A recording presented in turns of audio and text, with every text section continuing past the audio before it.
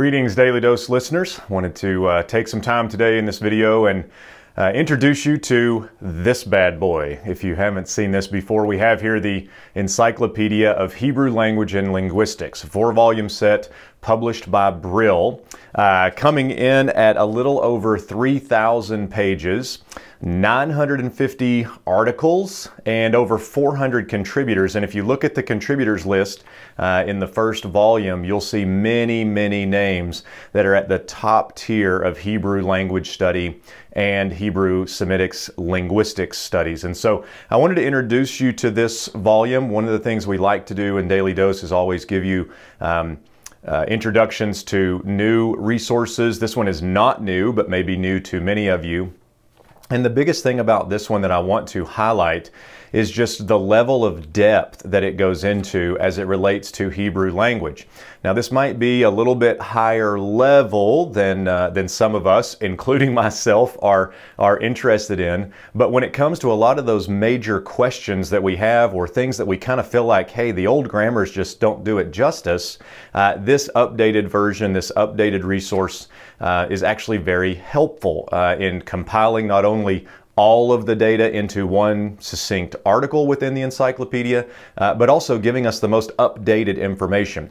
Now, this volume was first published in 2013 by Brill, and from what I understand, the online version of the Encyclopedia for Hebrew Language and Linguistics is going to be updated regularly in order to keep it current. And so that's another value of this resource, especially if you can access a digital copy online, maybe through an institutional library or something like that. Now, price range might make this one a little bit out of range for some folks. Right now, on Brill's website, coming in at $1,500.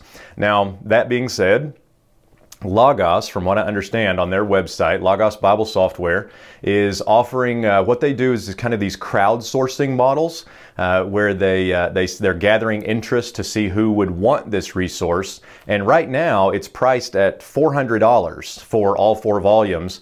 Now, the trade-off to that is you kind of are at the beck and call of when it gets fully funded and is produced and available. Now, I'm hoping that'll be available in Logos very soon, but I have the hard copies here in the meantime, thanks to Brill. So I just wanted to make this known to you and let you know a little bit about it. This is from their website, offers a systematic and comprehensive treatment of all aspects of the history and study of the Hebrew language, from its earliest attested form to the present day. So that's them kind of giving you an idea of what all is involved here. In the 4 volumes, you're going to find all sorts of articles. You have the index in volume 4 to kind of help direct you if you're looking for something specific. You're going to see articles related to biblical Hebrew, rabbinic Hebrew, modern Hebrew, kind of all the categories tend to go through that sequence.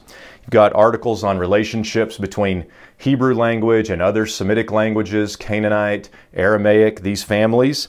You've got articles on topics about the linguistic discussions within biblical Hebrew, Vav consecutives. There's an article by John Cook on verbal aspect that's very good.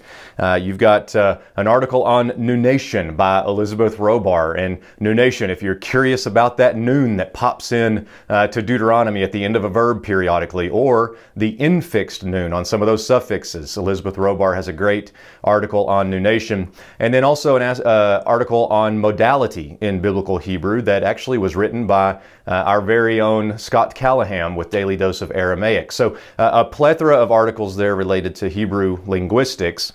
And then also you've got some unexpected ones here. Christian Hebraists of the medieval period, Christian Hebraists of the Renaissance period, of the pre-modern period. Didn't see that one coming, but you've got those. And then also, who can miss the article on Hebrew bumper stickers? So a wide swath of information there as it relates to what these volumes offer. And so if you have a chance to look at these, maybe at a local library, or again, if your institution has a digital subscription to this, be able to look at these resources. Fun stuff to look at the very least.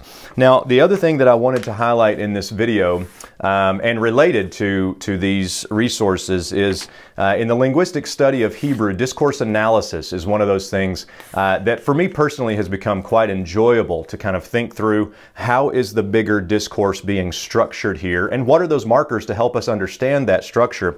And I just want to highlight for you a conference that's going to be coming up. It is in October 18th, 2023, and this is the Hebrew Discourse Conference at Dallas International University. We've got several friends who are going to be presenting and helping to put this this conference on, and so we wanted to let you know about it. The topic is going to be macro analysis of Hebrew poetic and prophetic discourse. So you kind of thinking in that discourse analysis world, and you can check out their website, www.hebrewdiscourse.com, in order to find out more information about the conference, registration, things of that nature. One thing that they are doing is they're accepting papers. There's going to be about 20 papers, it sounds like, that will be presented. So they'll be accepting proposals and abstracts for those papers up through April 28th of 2023. So I would encourage you, if you're interested, to look into that. So you can get registration details at their website, again, www.hebrewdiscourse.com. And so again, a great resource, a great conference. Just want to let you guys know about these things. Shalom.